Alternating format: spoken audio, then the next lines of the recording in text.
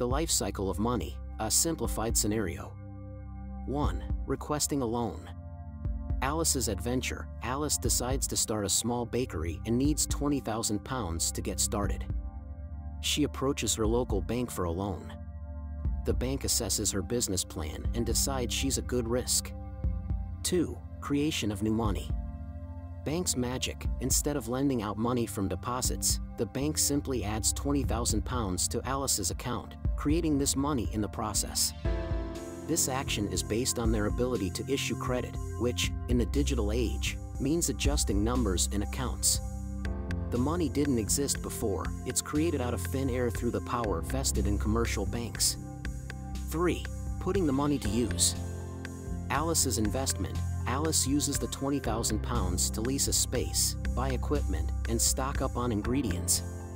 This money now enters circulation, paying for services and goods, and becomes part of the broader economy, helping to stimulate activity and employment.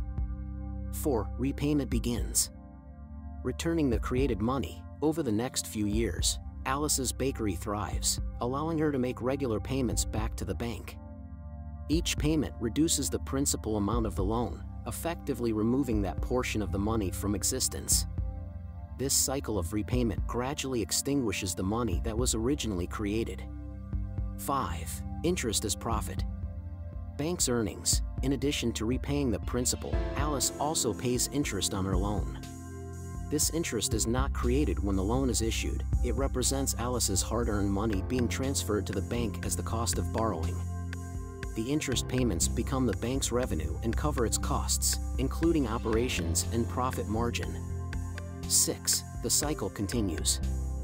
Economic ripple effects. As Alice repays her loan, the created money is gradually retired from circulation, but the interest paid on top becomes part of the bank's financial assets. Meanwhile, the success of Alice's bakery not only repays the created money but also contributes to the local economy, encouraging more lending, investment, and spending.